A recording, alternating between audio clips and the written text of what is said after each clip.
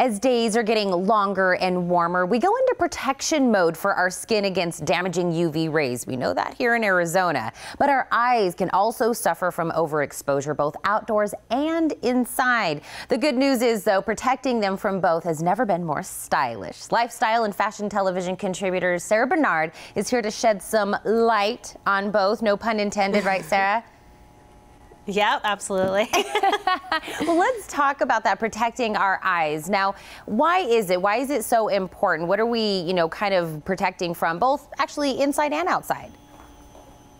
Yeah, well, a lot of people don't realize you can actually sunburn your eyes themselves, and that can cause all sorts of long-term and short-term damage. But indoors, as you mentioned, we have other problems to contend with, and that's really because of our technology-focused lifestyles. We're either on our laptops or watching TV or on our phones for, on average, 8.5 hours a day, which means that potentially harmful blue light can penetrate into our eyes, cause cataracts, cause macular degeneration, even mess with our sleeping habits because it imbalances the melatonin level. So there's a lot of issues to contend with.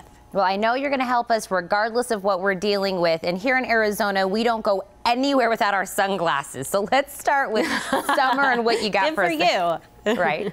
So you're ahead of the game. That's right. I think, the trend used to be that you would have, let's say, one pair of really expensive designer sunglasses, and you would just try not to lose them, and hopefully they would be in your bag when you needed them, but maybe not. And that's not how it works anymore. So the trend of the moment is to have more like a sunglasses wardrobe, something that a whole bunch of options that are accessible and affordable and can really be where you need them to be, i.e. everywhere. So I've got a bunch of options to show you here that are all on the affordable, accessible spectrum. These are Foster Grants, and what I love about these are the oversized, hippie, bohemian, round shapes. I think that's really my pick for the summer trend. I love aviators of all kinds. So everything here, with some exceptions, are $30 and under. These are item 8s, though. They're $60 and under. They're a more elevated line of designer frames that are really hitting on all of the kind of music festival trends of the moment. The colored frames and that dusty pink are really what's hot right now. Also the mirrored lenses. I think I'm going to definitely incorporate some of these into my summer wardrobe. But if that's not exactly right for you, we've got so many other options out there, and options and choice are really the key. So if you're the kind of person that wears optical lenses and you want some protection over that, solar shields are great.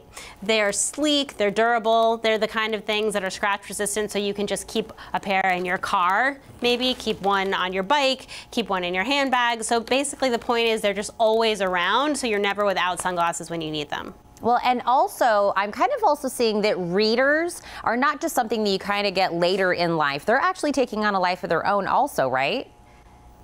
Yeah, absolutely. I mean, I think readers used to be something that people thought of as, oh, that's just something for older people, for my grandma or grandpa. And part of the reason was there just weren't that many stylish options. There weren't that many choices, but that's definitely not the case now. I have some great options here. I think this one on top is probably my favorite style, but it's not exactly what I would have thought of as like, oh, that's the reader option, right?